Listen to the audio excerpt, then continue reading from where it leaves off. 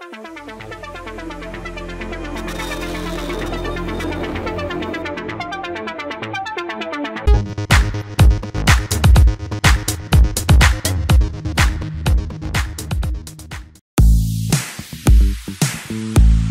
way Far From Home opens up is a little on the cringe side.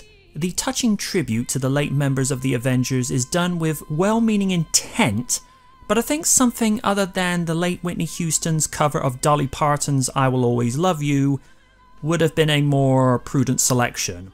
Had it been done to the tone of Michael Jackson's Gone Too Soon, probably it would have been more appropriate as the message is in the title, Gone Too Soon. It was a nice callback to see some of the imagery honouring Tony Stark from Iron Man 1. The majority of this sequel sees Peter trying to enjoy some downtime with a class trip to Europe, but unfortunately Nick Fury and company decide to include themselves as Parker had been ghosting Fury.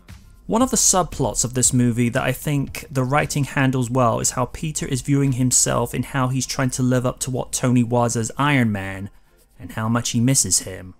One shot that really hits home is where he's sat on a rooftop and he sees a graffiti image of Iron Man, and you see Peter somewhat emotional in knowing that his mentor figure is gone.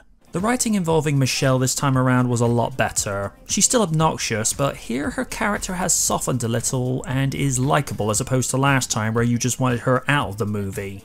An interesting choice in choosing Mysterio as the main antagonist and staying faithful to his comic book backstory, but tweaking it so it suits the modern story where he is an expert in holography and somehow being yet another person that got screwed over by Tony Stark. I swear, if people got screwed by Tony as often as they claimed, they'd have struck oil by now. Folks, I'm not a fan of calling the spider sense the Peter tingle. I'm sorry, I don't care if some people think it's cute, this is pure cringe.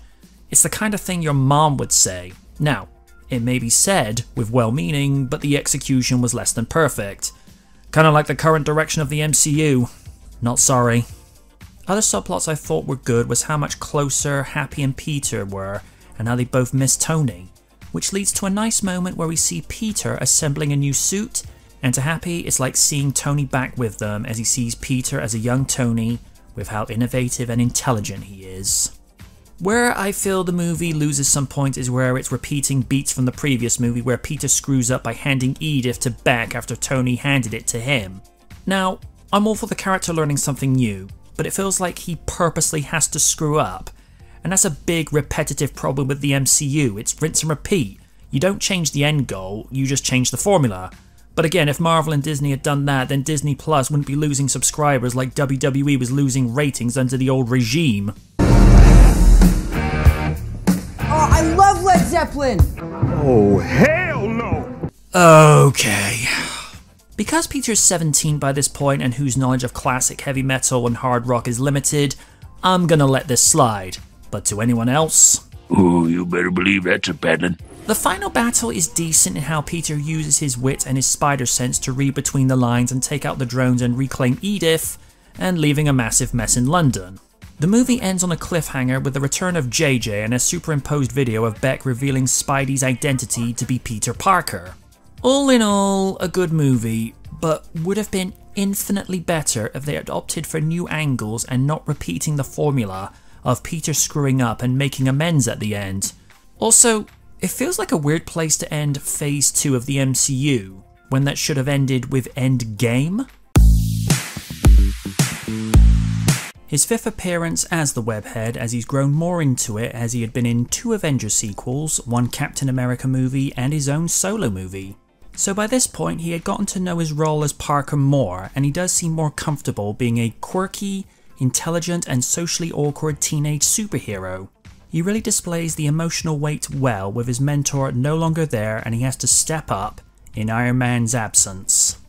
Probably one of the best Spider-Man rogues yet on film.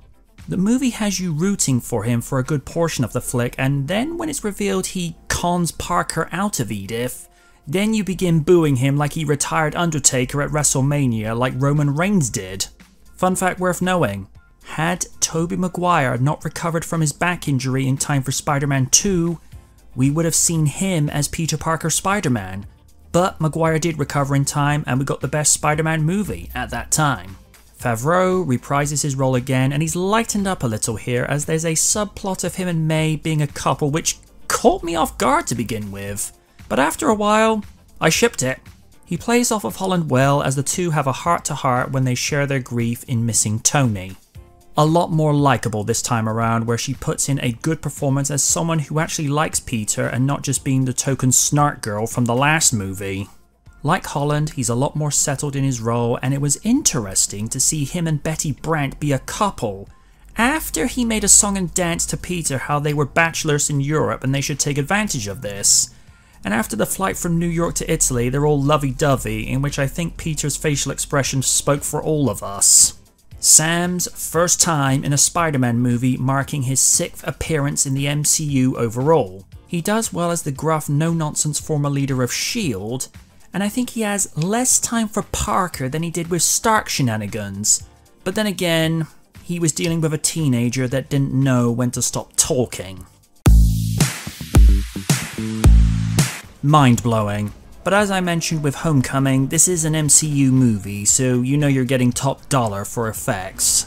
I think the most standout visual shots are the deceptive illusions that confuses Spidey as much as it did for the audience. You go from one location to the next seamlessly like you're dimension hopping. And of course the visual effects with the suits are decent, as to see how Spidey's eyes react tells the audiences what he's thinking, so I'm glad that aesthetic was carried over. Michael Giacchino returns for composing duties and he knocks it out of the park again as he usually does. The action sequences are done well, but it's the tender moments where Peter is missing Tony at the beginning and where he and Happy are showing their respective grief. Oh, that's me, Happy. I'm not Iron Man. You're not Iron Man. You're never going to be Iron Man. Nobody could live up to Tony. It's the emotional weighted scenes that help tell the story of what Tony meant to them and how his absence is heavily felt in the scenes. So the music, it scores another home run. The movie grossed a worldwide profit of $1.132 billion against a budget of $160 million. After only 5 years, Spider-Man Far From Home's profit would now be worth $1.382 billion. By the end, this Spider-Man really does find his tingle, yet coming in after Into the Spider-Verse with its swirling psychedelic imagery and identity games and trapdoors of perception, Spider-Man Far From Home touches all the bases of a conventional Marvel movie. It doesn't take you out of this world, but it's good enough to summon the kick, or maybe just the illusion, of consequence. From Variety's Owen Gleiberman. Writing for the Chicago Sun-Times, Richard Roper gave the film 3 out of 4 stars, calling it zesty, sweet, and satisfying, and praised the performances of the cast.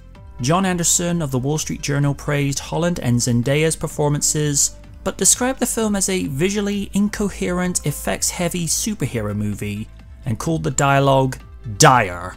Tom Holland would return for the second sequel and the third Spider-Man MCU movie in Spider-Man No Way Home, in which the audience saw the return of iconic villains and the return of Tobey Maguire and Andrew Garfield. The movie has been enjoyed since 2019 on DVD, Blu-ray, and 4K. I'm MJ Knight, and this was Spider-Man Far From Home.